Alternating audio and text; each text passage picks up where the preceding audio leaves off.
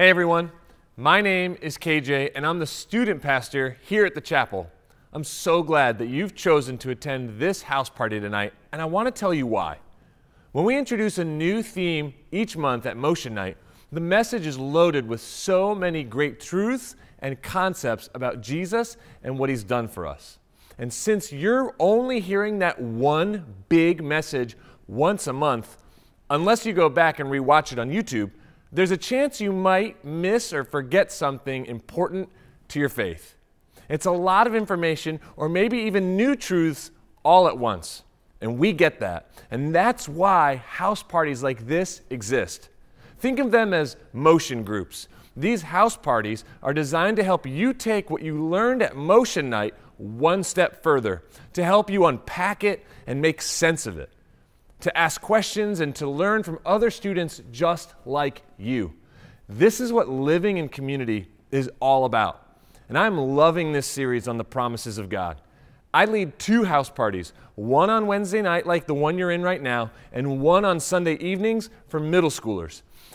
And the conversations, you guys, the conversations that I've been having with students about this whole idea of God's promises has been unreal.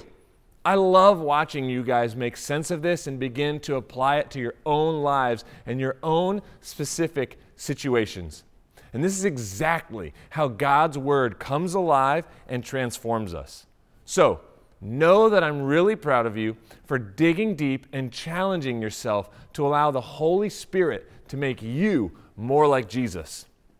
Tonight, I want us to look at a character who had incredible confidence in God. This is the last house party for this series, Promises of God. And we're going to look at a guy named Abraham. And his story is really important, and there's so much we can learn from him when it comes to God's promises. We're going to look briefly at 2 promises that God made to Abraham. The first we see in Genesis 13:16. God says, "I will give you so many descendants that, like the dust of the earth, they cannot be counted." And just 2 chapters later, God says, "Look up to the sky and count the stars if you can. That's how many descendants you will have, Abraham." So if you're taking notes, let's make sure we're all on the same page. Abraham, he's a good guy. God's got plans for him. God speaks to Abraham and tells him these plans. Abraham's going to be the father of many nations, and all people will be able to trace themselves back to him.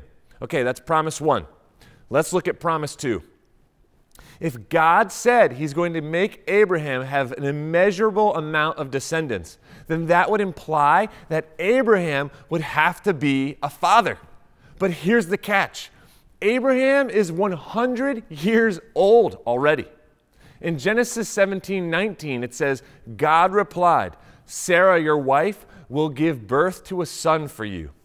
You will name him Isaac, and I will confirm my covenant with him and his descendants as an everlasting covenant."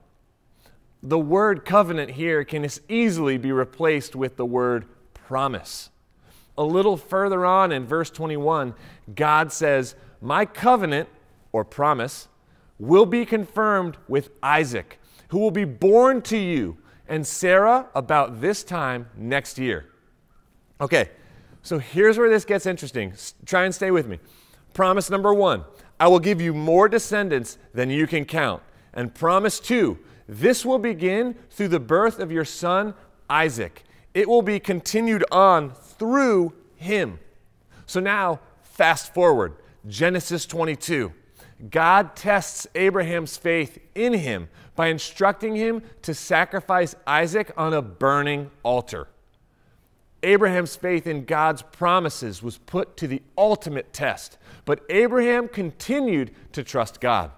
Why? And how did he do this? Abraham's confidence in light of his impending task testifies to a deeper confidence, his profound confidence in God. Not only had God asked him to do this startling task, but Abraham was certain that God would provide a means of deliverance. If you read this story, and I would encourage you, if you do it at the house party or do it at home on your own, this is one of my favorite Bible stories. If you read this story, Genesis 22, Abraham told his servants to wait while he and Isaac, his son, went to worship God on the mountain. Knowing that God commanded him to sacrifice his son, Abraham told his servants, don't miss this, Abraham told his servants that he and the boy would come back soon. In Genesis 22:5, Abraham says, we will worship and then we will come back to you. He knew that God had promised to create a great nation through Isaac.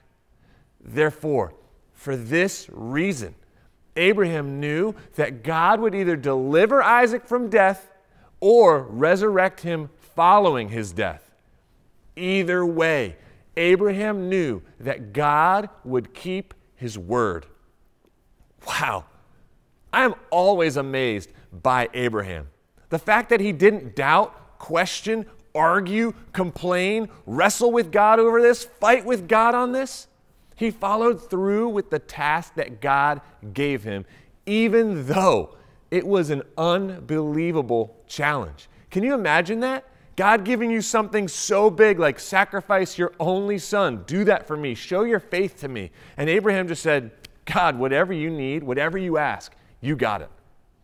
Or maybe Abraham, was his confidence, his faith, and trust in God's promises so secure that no matter what God asked of him, he was determined to believe no matter what? I like to think so. I'd like to think that Abraham's faith in God, in God's promises, in the words that he told Abraham specifically, he knew that he could trust God, and regardless of the outcome, God's word was true. That whatever he spoke to him, he could trust it.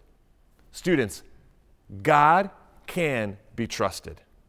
God's word is reliable and accurate, and we can always depend on it.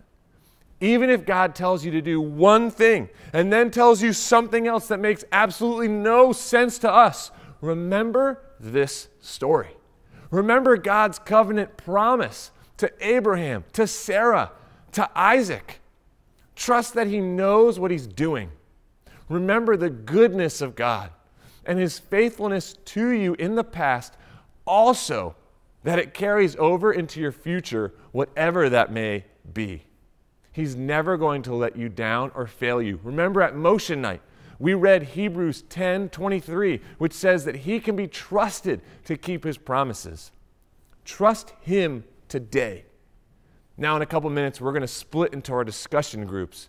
So don't forget, next Wednesday, we've got First Wednesday. And in 2 weeks, we've got a Motion Night planned that I think every student you know needs to hear. So bring somebody with you. They're not going to want to miss it.